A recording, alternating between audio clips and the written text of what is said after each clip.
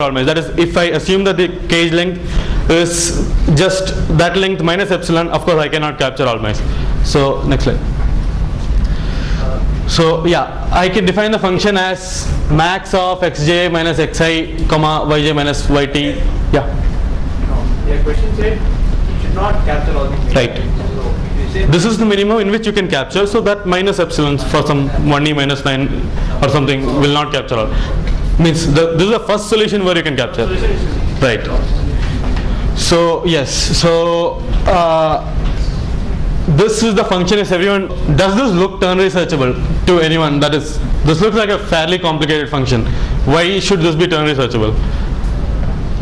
Right. So okay, the observation that you must make is xi of t, that is, what will I be turn researching on? I'll be searching on t.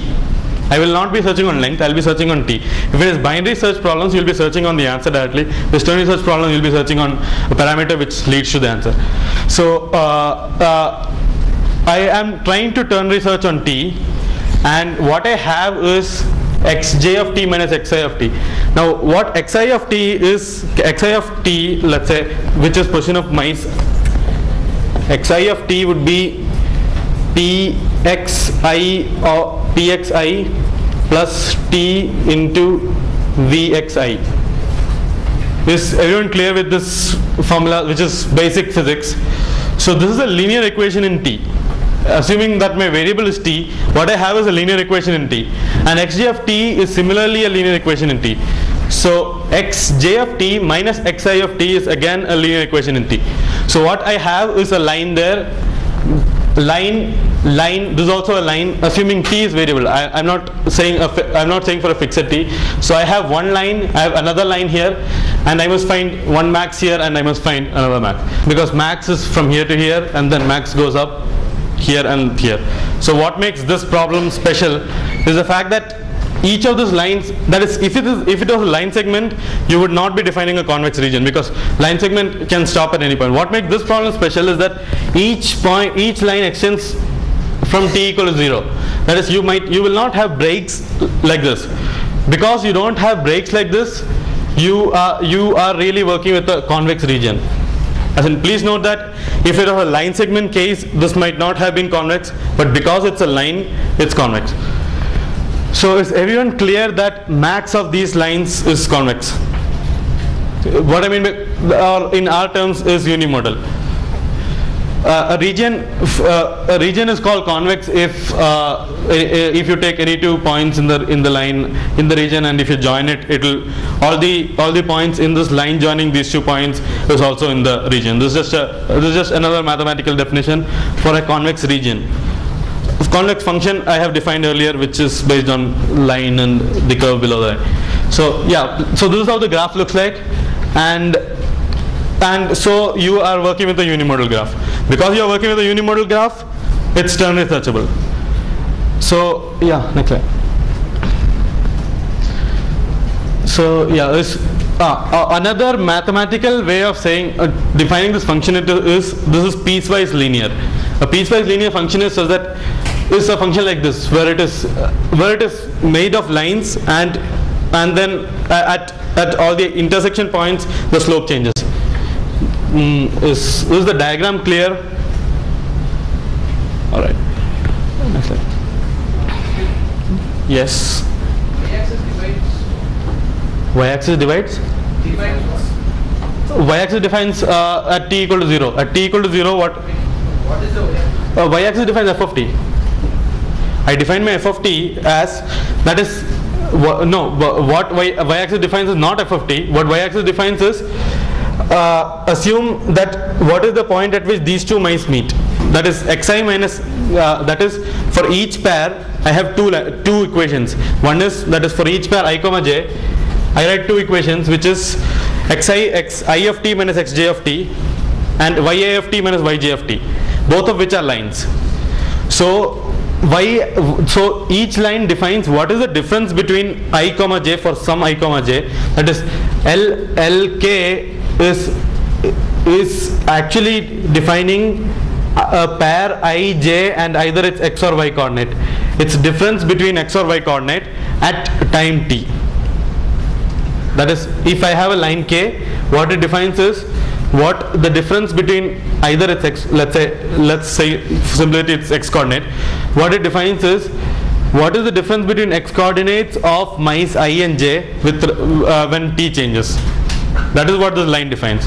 That is, and similarly y defines the same thing. My f of t is not y-axis. What f of t is, it is the my f of t is the max of all the lines at each given interval t.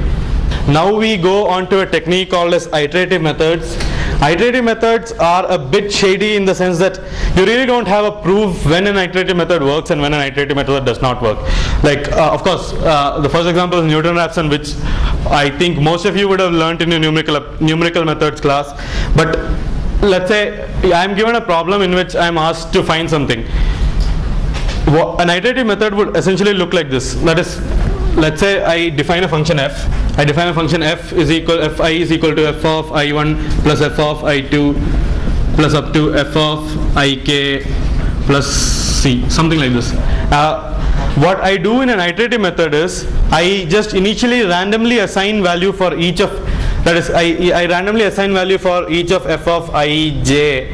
I randomly assign is equal to some random value, and then I recompute this.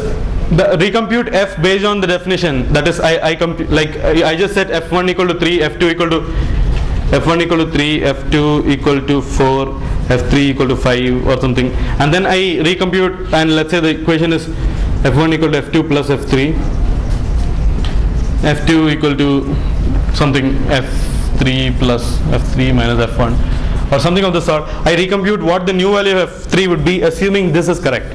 So I'll get a new value of f1, f2, f3. I again compute what the new value of f would be, assuming that the current value is correct. So what I'm essentially doing is that I iterate until I reach a value such that it does not change after that. That is, if there exists a solution, then of course if I substitute it here, it would again give me the same solution. That is, let's say that this has a solution which, let's just say that this has a solution x, y, z, then of course z equal to x plus y would hold if that is a solution. This would also hold. So then once I reach a solution, then consecutive iterations would not change the values of f. So iterative method essentially tries to find convergence in the values of f. Means just to get intuition, you could that is, for those who have had a class, there are methods like Gauss-Seidel and Gauss-Jordan, which are essentially iterative methods to solve linear equations. So means it's just, you could probably look that up. All of those who have not had a class, you could probably just look that up. So it's an example of an iterative method. So yeah, we'll get back to our problem, which is Newton-Raphson. Yeah, the idea with iterative methods is you do not know when to go for an iterative method or when to look for something else. Now Gauss-Seidel or Gauss-Jordan is an iterative method to solve linear equations. Linear equations can of course be solved with something called as Gaussian elimination, which I suppose all of you know. That is, you just write a matrix and then you write it in. So Newton-Raphson method is, you are given a function f and you must find better approximations to its root. So let's say all of you know Horner's. Okay, assume you are given a polynomial. How would you evaluate that polynomial at a point? Let's say I'm given a polynomial. Let's say I'm given a polynomial f of x equal to c1 x power n plus c2 x power n minus 1 plus up to cn plus 1 plus up to cn plus 1. So how will I evaluate this polynomial? Can anyone give me a reason? Let's say I must find the value of, that is, I'm given the values of ci's. I'm given an array c bracket n plus 1, which is the values of ci's, and I'm also given the x at which I must compute this polynomial. So what he says is what is called as Horner's rule, which is actually a very handy rule when you have to evaluate polynomial. If you were to do it using powering, so this would have taken n steps, and this would have taken n minus 1 steps, so it would be theta n squared. And if you are using log n powering, it would still be theta n log n. But instead of that, if you use something called as Horner's rule, you can do this in linear time, that is in theta n. So given a polynomial, you should know how, means that is, you can probably look up Horner's rule. It's a fairly simple technique. So given a polynomial, you should know how to evaluate it in reasonably quick time. So now I'm given a polynomial f, and I must find a root of the polynomial. So what Newton-Raphson method does is it takes a random value for x, and then it computes new value based on the old value. Xn equal to xn plus 1 equal to xn minus fxn by f dash xn, f dash being the derivative of f. So note the issues with this problem. That is, what happens is, let's say this is f, let's say this is my function. What this tries to find is, I chase this would be the derivative of f at point x. Can everyone see this graph? Derivative of f at point x. So what it does is it says that you can try searching from this point. So in the next iteration I'll be searching like this. That is, I'll be taking the derivative like this, going further. Means until I reach a point where the derivatives are where I either get the root or there will be no root. But then again, there are a few problems with this method, which is f dash could turn 0. That is, if it is close to 0, like if because of some unfortunate reason so if it's something like this, and if I'm here and if f dash is close to 0, it might overshoot the solution. That is, you're having a division by 0 in the denominator, so it might overshoot the solution.